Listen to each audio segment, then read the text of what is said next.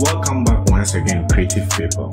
In this video, I'm gonna show you how to add realistic peeling effect to your photos using Photoshop. So without wasting much time, let's head over to our Photoshop window.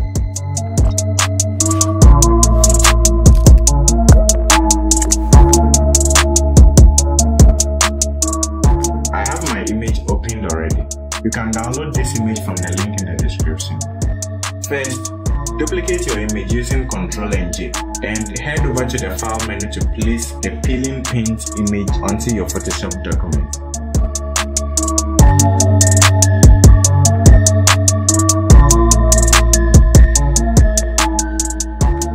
Reduce the opacity and adjust the position and orientation to your preference. After that, increase the opacity again and change the blending mode of the layer to multiply. Once you are done, create a levels adjustment layer and clip it onto the paint layer. Adjust the sliders and create a new hue and saturation layer. Reduce the saturation a bit and add a layer mask to the peeling paint layer. Select the brush tool and make sure that the foreground color is set to black. Set the opacity and flow of the brush to 100% and start painting over the areas you don't want.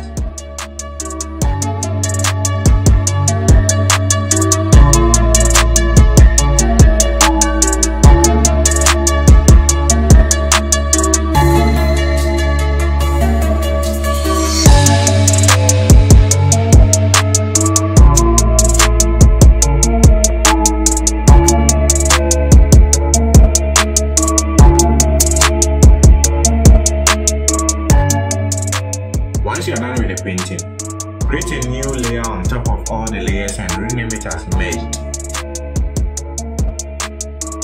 Press the Ctrl key, Shift, Alt and E together to merge all the layers into one. After that, convert the layer into a smart object and add a camera raw filter.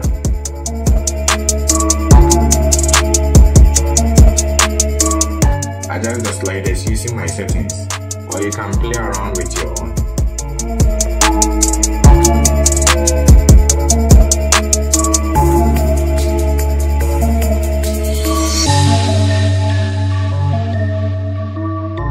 And there you have it, how to add realistic peeling effect to your photos using Photoshop.